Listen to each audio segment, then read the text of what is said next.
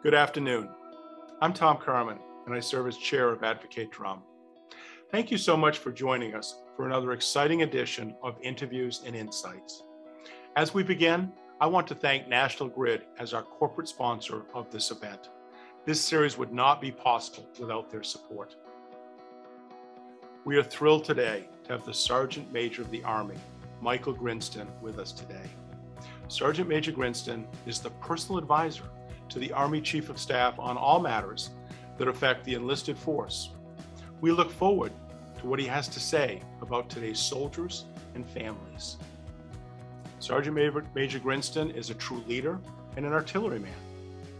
He got to share these skills with the 10th Mountain Division soldiers when he served as the Command Sergeant Major of the 215 Field Artillery 2nd Brigade Combat Team.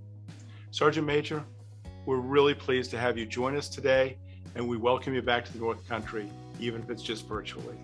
Advocate Drum also welcomes Alex Hazard back to the interviewers chair today. Alex is well known to all of us. He serves as the lifestyle host on North Country television affiliate ABC 50. And with that, and with no further ado, Alex, it's all yours. Thank you. Well, thank you, Tom, and Sergeant Major, what an honor to spend some time with you this afternoon. Thanks for taking the time. No, thanks for having me. I look forward to the discussion. Thank you. So before we get started into your role and the current happenings in the Army, we thought it might just be nice to get a little insight, pun intended, into your personal background and what kind of drew you into this role originally, or this line of work. Alex, thanks. So what drew me into the Army? Well, that's a long time ago. I mean, that's 30, it's hard to remember, 33 years now, almost in a few days. It's going to be 34. So it's been a long time.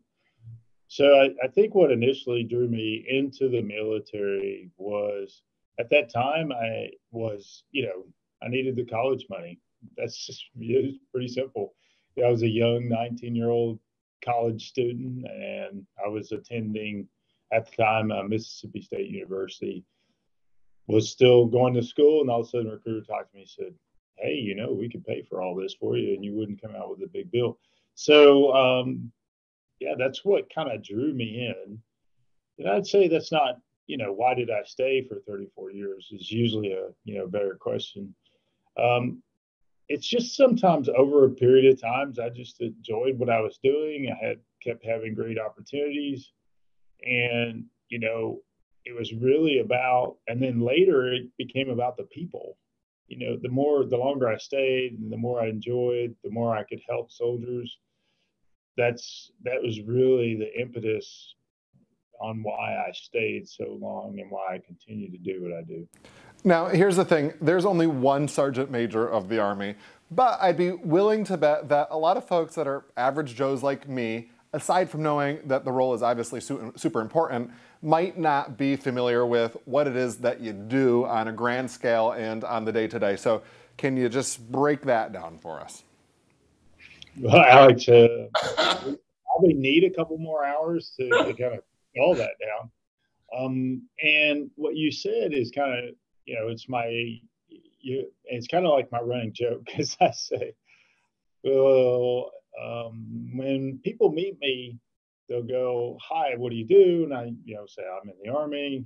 And then they go, well, what do you do in the Army? And I'll go, I work at the Pentagon. And then eventually they'll really want to dig in and say, what do you do? So, and sometimes I'll go, I'm the Sergeant Major of the Army. And I think what they hear is I'm a sergeant in the Army.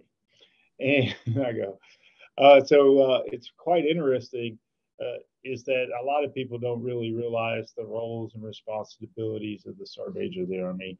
And that makes it, for me, really exciting. I enjoy my job. And why is it exciting that people don't know the roles? Is because that if you knew the roles, then maybe I wouldn't get those candid conversations on all the things that we do.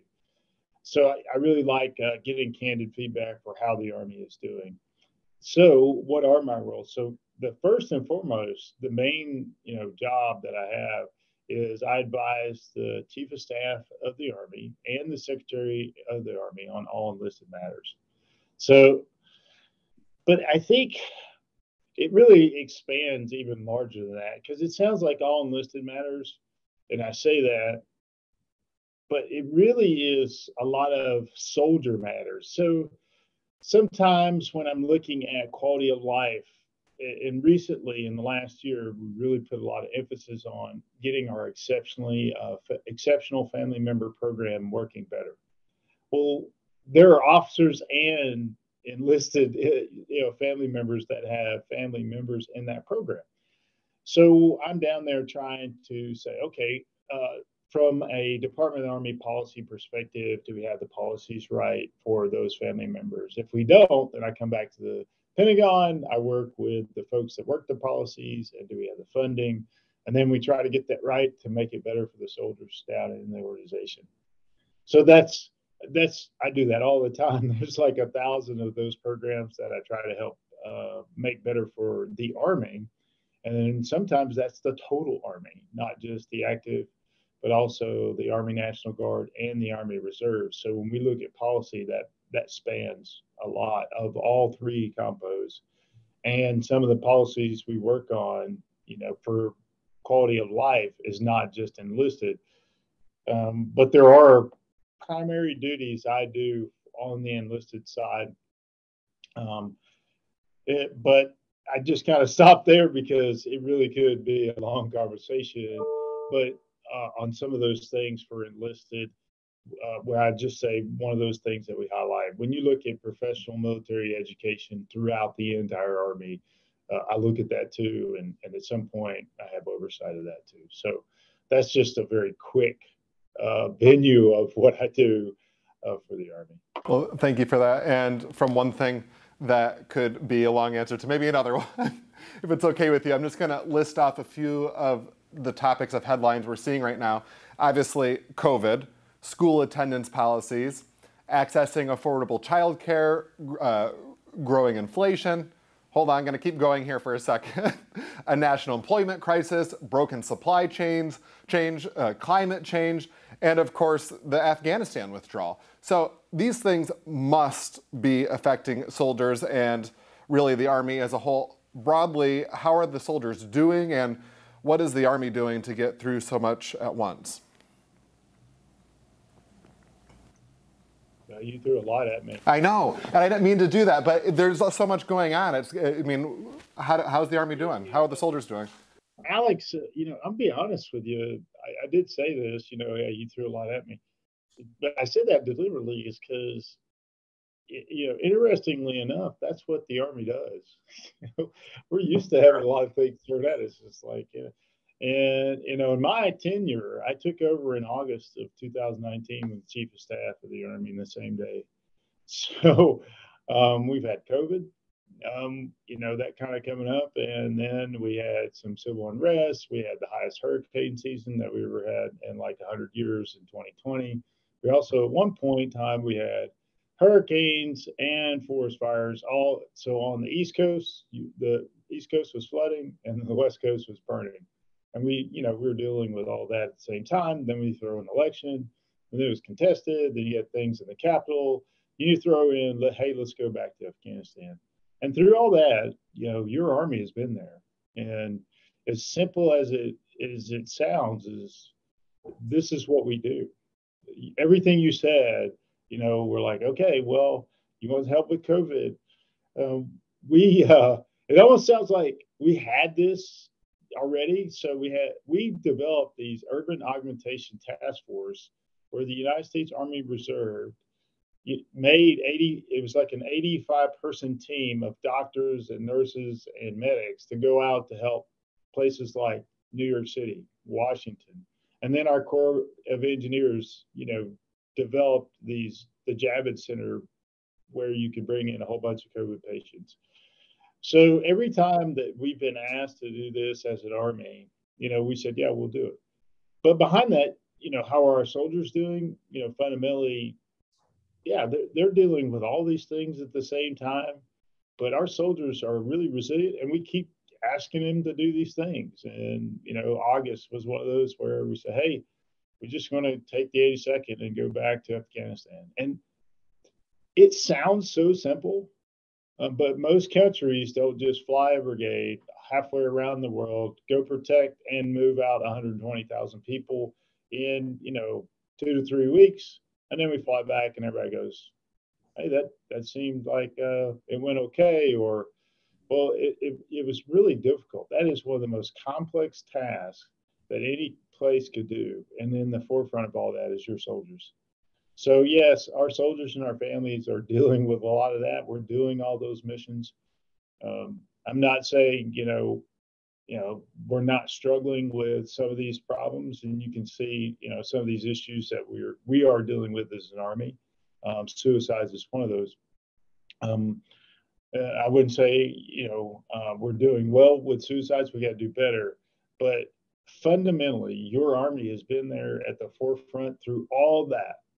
And we're going to continue to be there for our country and our soldiers. So we can do this.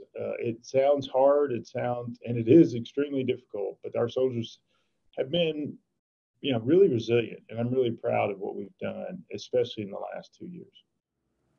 Well, shifting gears here a little bit, and you've touched a little bit on this. You have a few very important initiatives that I hope to get to today, but one of which is This Is My Squad. Can you talk about that a bit? Yeah, This Is My Squad is really how we fundamentally, deal with each other. It's about a culture change. And some people say, "What do you mean, culture change?" Well, I wouldn't say we had a bad culture. We had, we've always had, I think, an extremely good culture. But when I came in, maybe 30, seems like forever ago, we were extremely mission focused.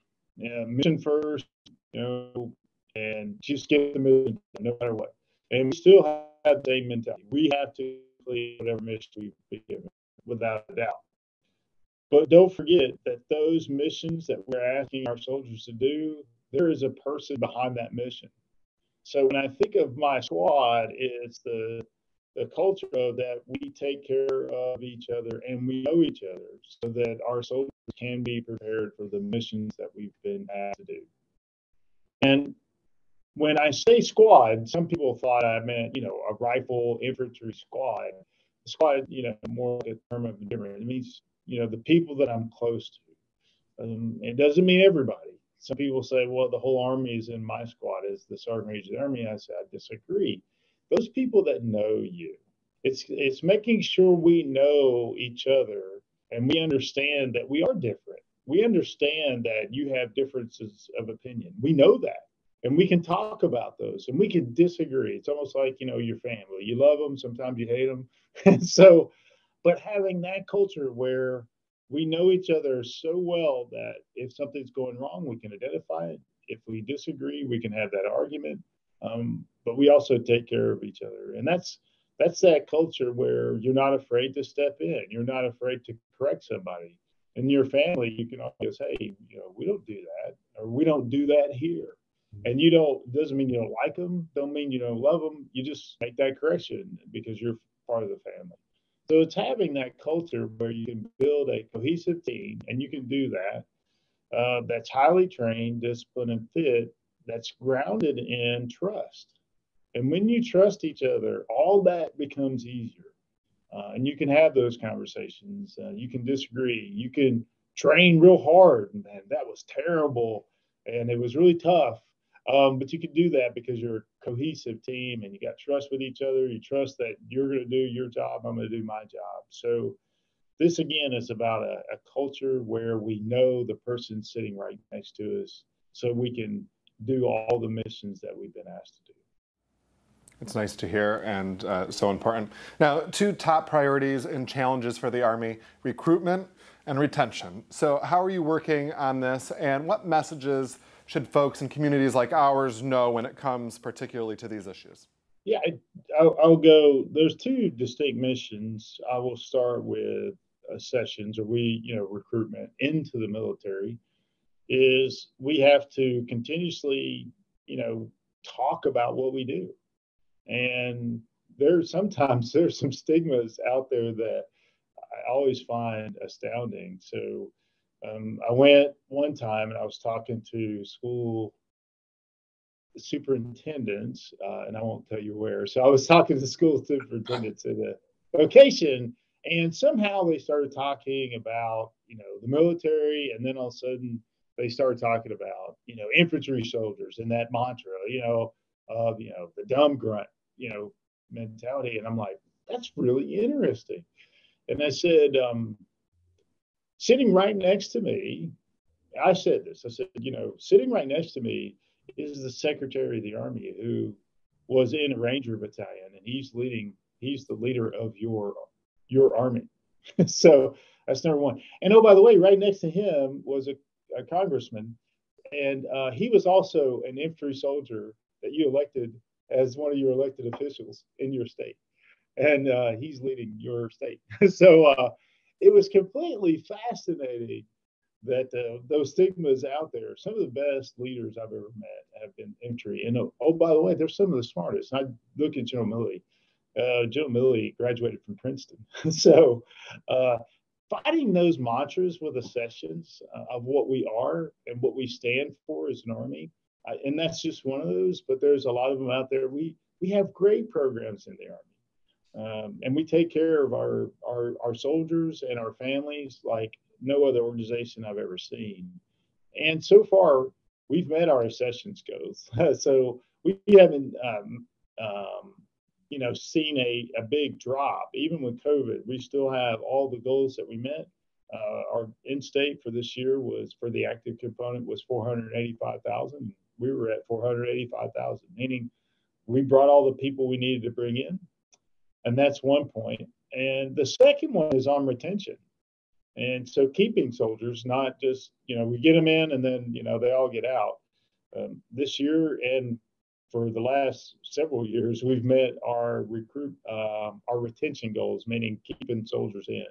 So right now, we have not seen any issues with either accessions or retention, and that's meeting the goals of what we've asked the Army to do. And it's all about the in-state number, which was, for the active component, was 485,000. We met both of those in the last 2 years. To that point, after these young soldiers are through the door doing basic training, what sort of things are being implemented during basic training to help with skills that not only help with that physical readiness, but the mental readiness and the cognitive skills?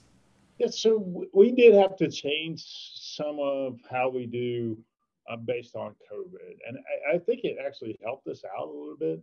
So to help us, we have 2 weeks where we just kind of bring them into our culture. And that's where we start working on those mental resiliency skills, those cognitive skills. They stay in PT uniform. And then after a couple of weeks, we make sure they're ready to go. And then we pass them off and they start the official basic training where, what would you'd probably say was in the movies. And I think that's where we could, start working on those basics and those fundamentals. And because of that makes them a little bit more resilient, either mentally and physically. We don't just come in and then throw them, out there, and try to do those really difficult physical things. And we saw that we were injuring our soldiers when we were doing that. So that helped us out. But it also, that 2 weeks gives us a chance to build some of those resiliency skills before we pass them off some of those more difficult, mentally challenging tasks. So when you go through something physical, that's a mental challenge too, especially, when you're doing those foot marches. It's like, oh, can I make this distance, whatever that is. So, but not only that, we are working a lot with our basic training on mental, like mindfulness training, and how do you do some meditation to stay positive. We've got some cognitive coaches out there, and they go out to places like ranges. So if you miss a target, what are you thinking about? Don't get stressed. How can you react once you do something like miss a target or do something? So we put a lot of emphasis on that. So we do have cognitive coaches out in basic training. We also have them on our installations to help with some of the mental resiliency. Great. Well, talent management for any organization is important. And I know that you have been doing some very exciting things in the Army to address talent management, especially for leadership assignments, for example. Can you share with our audience what you're working on here? Well, we started with the Battalion Commanders Assessment Program by the Chief of Staff of the Army. And that was the first assessment that we ran. And 2 years ago, that was just kind of the foundation. And so once they did the Battalion Commanders Assessment, we said, well, how are we going to, do we need to do an assessment on the enlisted side? The answer was yes. And then a whole bunch of old sergeant majors got together, is what I call it. And we said, well, where do we think we need to start? We said, actually, the first sergeant's assessment program. So the first sergeant is at the company battery troop level, which leads, about 100, 150 soldiers. And that's where the large, majority of our enlisted reside in a company battery troop level. So we wanted that assessment. And that person for enlisted is usually the more senior person. Not the commander is obviously in charge, but a typical first sergeant has been in the Army almost twice as long as the commander, at that level. Not so true at battalion commander level.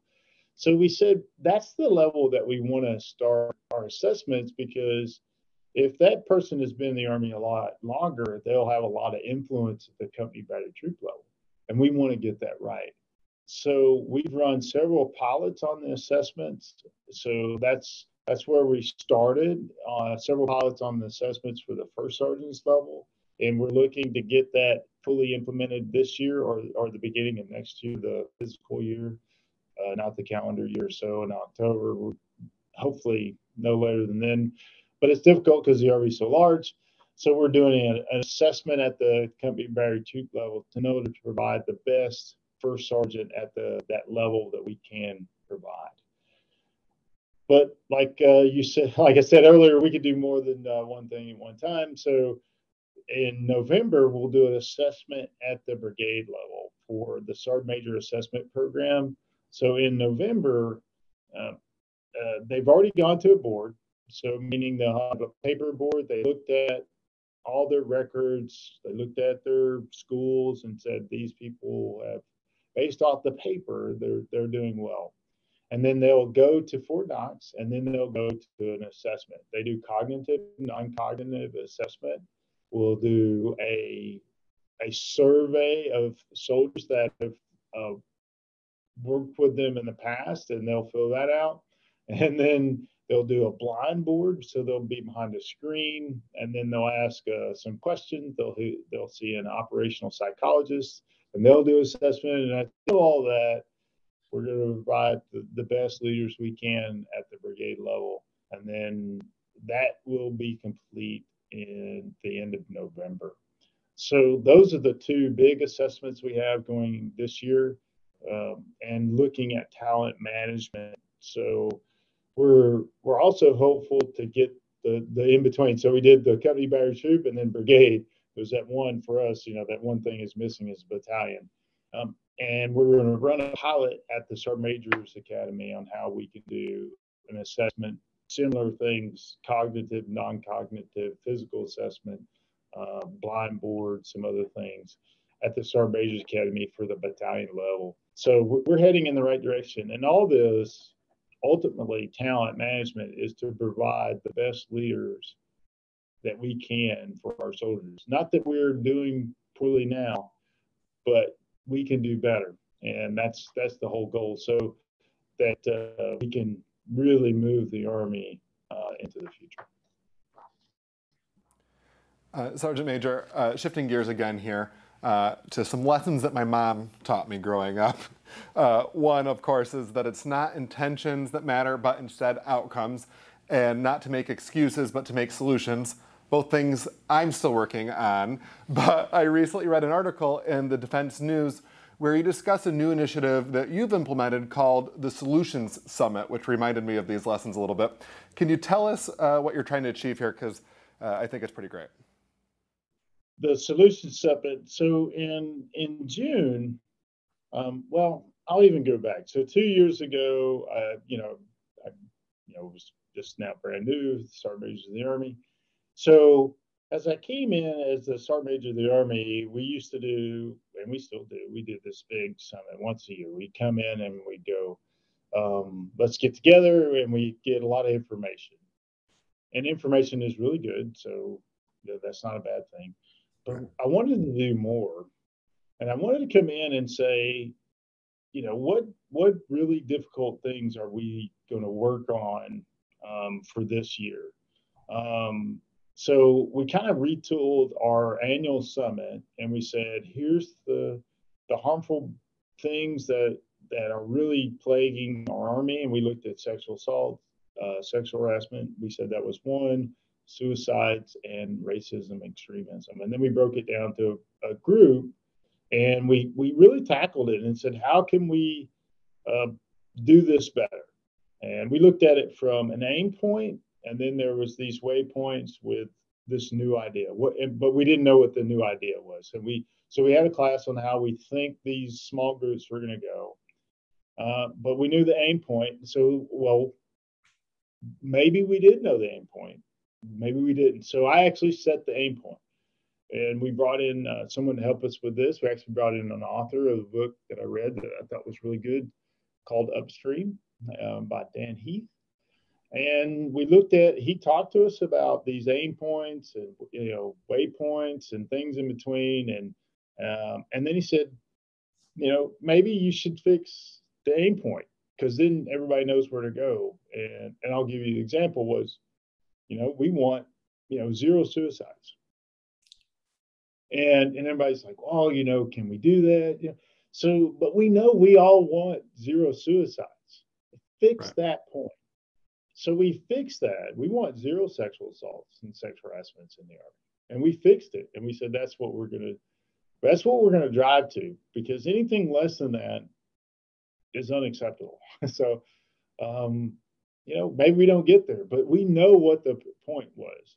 But then what are those things that we could do, those little things that we could do to get back at that aim point? And how do we make that connection? And the reason I'm talking about this so much, because that's what came out of that was we had a few ideas. One of the ideas was, how can we bring soldiers in first 180 days? In that first 180 days, are we going to have 0 sexual assaults, sexual harassments, 0 suicides in 180 days? And if we get that first 180 days right, would we have 0 sexual assaults and sexual harassment and 0 suicides for the entire term that soldier was in? So the end state was 0, but focus at that first 180 days. So we said, yep, we should really focus on that. And then we left and was like, okay, good, we're going to do this. And then I thought, well, is that going to be enough that we just come back together and have that discussion a year from now? Is that really going to be effective? And then I realized, and this is part of my self-discovery, I guess, is I made a mistake, is that we have to look at this every month, or we're never going to get to that aim point. We're never going to drive this down at all. We got to all come together, and it's not about assigning blame. It's about commitment and sharing lessons learned on the aim points. So when we get a great idea, we can't wait another year before we share that idea, because 10 years from now, you're going to have the same discussion, or you finally fixed it. I don't want to wait 10 years to get to my aim point. I want it to be next year. So in order to do that, I have to meet every month. And that's where the Solution Summit came from. We had the big summit. We brought everybody in, tackled those, had some great ideas, but coming back together each month and saying it's working or it's not working. If it's not working, kill it. And then come up with a new idea. So it's not about compliance. It's about commitment, and then sharing a lesson learned on what's working at your installation very quickly in an extremely large organization like the Army that spans the globe with 1.1 million people. That's hard to get a lesson learned, and it's hard to change and get to those aim points if you're not sharing ideas and measuring it. How do we measure it? What does it look like? If something doesn't happen, what does that look like? So it's been difficult because it's not as clear as we want it to be, and it's designed that way. It's hard, and that's why it's a difficult problem. And to take it on and say zero, that is a challenge. But I'm confident that we can do this, but we have to look at it every month and share those ideas, new ideas and lessons learned. We've got a lot of great ideas out of that. And I think we are extremely hopeful that next year when we come together and we look at our data, those negatives have gone down and the positives have gone up. Those positives being the things we want. We want, masters of their skills, those highly trained, and how do we measure that? Those are the positive. Physical fitness scores going up, resiliency going up, all these positive things. And then on the negatives, they're going down, less sexual assaults, less suicides. And that's why we've really tailored it to this monthly summit so that we stay focused just on those three ideas and how do we get to that aim point, which is zero. Fantastic. Well, there's been a lot of discussion with what to do about soldiers disobeying the order to get vaccinated for COVID-19 and that they could be separated from the Army or even dishonorably discharged. At this point, where does this stand and how many soldiers do you think are going to be impacted by this? I'm hoping zero. so that's hopeful. So that's the way we put it out, I think. Is also, we don't know. That's why we went with a phase 1 and a phase 2, just to be honest, is, phase 1 is just trying to say, okay, this is mandatory, go get your vaccine. So, we're going to, okay, immediately, if you're a leader, you're going to be suspended. And that's one thing I wanted to make sure that if our soldiers are going to be held accountable, our leaders are going to be held accountable first. So that's why it's phases. So we really don't know the number until we really put a little bit more pressure on those. If you don't get the vaccine, you're going to be counseled. And then then you're going to go see the doctor. You're going to talk to a doctor. And if you still get the vaccine, then you're going to get a general officer memorandum for record, a GOMAR. And then, and after we get those numbers that still don't want to get it, that's when, that's why it says on order, we get phase 2. So that's the on order is trying to see how many folks after that, we've relieved, commanders and senior CSMs and first sergeants. If you don't get it, you've gotten a general officer memorandum for record in your file. And if that doesn't come in, and then we're going to go to phase 2 and say, okay, maybe it's time for separation. So again, I'm still hopeful the number is going to be zero. Everybody's going to, understand and get the vaccination. And then the story that I like the basis off of that really hits home for me is body armor. And most people go, what does that have to do with a shot in the arm?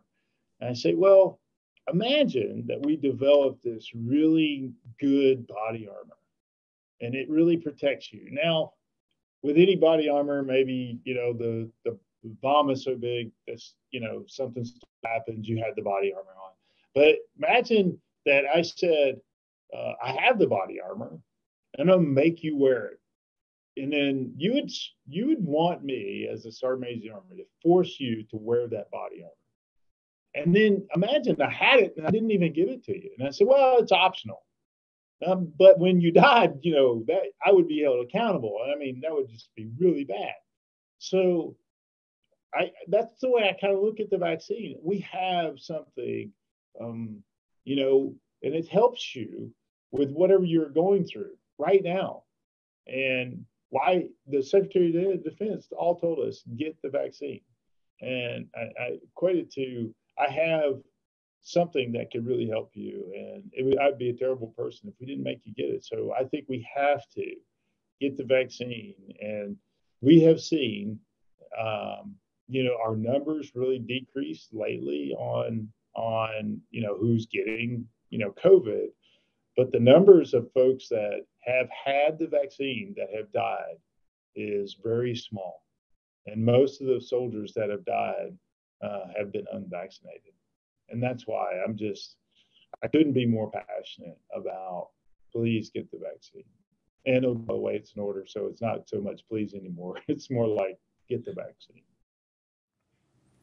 Well, you often talk publicly about the Army's need to focus more on quality of life concerns. And there are, of course, a lot of those, but two of which I think are kind of related are both spousal employment and permanent change of station. You touched a little bit on those earlier, but what are your thoughts here? Well, when I look at, how you really talked about it when you said accessions and retention. So if you want soldiers to stay in the Army, I mean, I think we really have to look at, how are we doing with spouse employment and, PCS moves and all the quality of life, housing, and the 5 quality of life that the Chief of Staff told us we really need to look at was housing, healthcare, childcare, spouse employment, and PCS move. So just those two, spouse employment, I look at this as an untapped resource that our whole country needs right now. We actually need people to work. And so I actually was talking to the Department of Labor, and I said, if the Department of Labor could help us with our moves and our spouses get employed at new locations, I'll give one of those examples, would be when we move from state to state for the military, my spouse may have a license that their license, I'll give you one example, and this is a true story. She was a licensed, not my spouse, but a spouse, was licensed behavioral health specialist. And she moved from Washington State to Kentucky, and she was no longer licensed. We need more behavioral health specialists, but because she moved from Washington to Kentucky, she had to go to more classes. Now, what we've done was we'll say we used to pay $500 to get relicensed. Now we'll go up to $1,000 if you move from state to state in a PCS move, and you need to recertify. We'll pay that certification to get you done, to get you back relicensed again. But what we really like is some legislative help to say, why don't we just say, some state reciprocity as you move from state to state on some of these highly skilled jobs. So that's what we're looking at. But we are doing our job to say, if you have to go get relicensed in that state, please look to us. We can give you $1,000 to go get that license. But we're trying to make it as easy as we can to keep our spouses employed. If you work at a child development center and you move from one state to the next, or not another state to the next, but if you move from one post to the next post and you want to get the job, we'll go ahead and qualify you for that job before you even move. So the job's waiting for you when you get there. So we're really put a lot of emphasis on spouse employment, and we're going to continue to do that, and because we ask a lot of our family members, and the best we can do, we can do more as we move from location to location to keep them employed, and our country kind of needs it. Now on PCS moves, we got a lot of things going on. We're really trying to get there with moving our soldiers from one location. And man, COVID really put a damper on everybody on this one. You can see this up in, I think it was New York, they asked the National Guard just to drive the school buses. So we don't have enough commercial driver's license people in the country right now, and that's who moves our household goods. So there's been a lot of delays in household good moves, and that's some of those things we just can't control. But what we can control is we've increased the amount of temporary lodging expense. I think it was 10 days. We went to 60 days. So if you're going to stay in that hotel, we're going to pay up to 60 days. Before it was only 10. So that's one thing. And then we said, well, if you're supposed to be at your next duty assignment is Fort Drum, you're supposed to be there on the 10th. And for some reason, transportation can't get you there. You can go 20 days past your report date. So we've kind of changed the orders up. We're really trying to get everybody moving. Here's one thing I have asked all the soldiers: please, if you're struggling with a PCS move, don't go at it alone. Ask your leaders, ask somebody to help, because we just got these great soldiers that will just go out there and do these extraordinary things. And like, oh, wife, see you later. I got to be at Fort Drum on the 10th. Good luck with the family, the kids, the dog, the cars, and pack up the house. I got to go to work. Don't do that. Please reach out if you can't make that extra 20 days pass. Don't do that, because we found some like, yeah, my husband just left, and the family's all mad. So it asked us not to do that. So we are in extraordinary times. The whole country is struggling with all those things, and you said it. You already said all those things that we're looking at, and that's affecting our moves. And we're trying to do our best that we can. We've increased the amount of money that you can get if you want to move yourself. And that's probably the best course of action if you're not going overseas. Throw your stuff in the truck. We've tried to make it as easy as we can. We used to have to you take the truck, you rent the truck, you drive the truck, go get the truck weighed, empty, and then you got to bring the truck back, fill all your stuff up, and then go get it weighed again when it's awful. I was like, okay, there's a thing on the side of the truck that says how much the truck weighs. Could we use that? Save me, and it's got to be a special scale and all this stuff. I don't even know where the scales are. So we're doing all that. We said, no, we don't need to do that anymore. Take the thing and take the sticker off the truck. That's empty weight. And then when you weigh it, we do have to weigh it because it's full, because we go by pounds. So we're doing a lot of things with PCS moves. I just kind of scratched the surface on a few of those, but there's a few more. But we're going to dig in and do our best to make sure our families are taken care of as they move. The old KISS, keep it simple. We'll say sweetheart. Well, ending on a couple of lighter topics here. I've heard of an honorary doctorate, but never an honorary sergeant major of the Army. Apparently, this is a thing, and recently you chose to award Denzel Washington. How did this come to be? Well, I met Denzel Washington. He's kind of walking around the Pentagon, and during COVID, he has his mask on. You're unassuming, and just like people walk around the Pentagon all the time. And when I met him for the first time, and he's just a very humble kind of person, and just the way he talked about his Army, that's what really got me just by meeting, and the empathy he had for us as soldiers, the respect he had, that kind of got my attention. And then we did a little bit of digging, and just this wonderful story about him one day. It's been, several years ago, and somebody said, well, these houses with the Fisher House, really support families when they're in need. He said, well, let me just go ahead and fund one of those real quickly. So that was really what kind of sent me over the edge. Some of the things that he's done to support his military has been phenomenal. We only recognize one individual every year that has lifelong commitment to the military.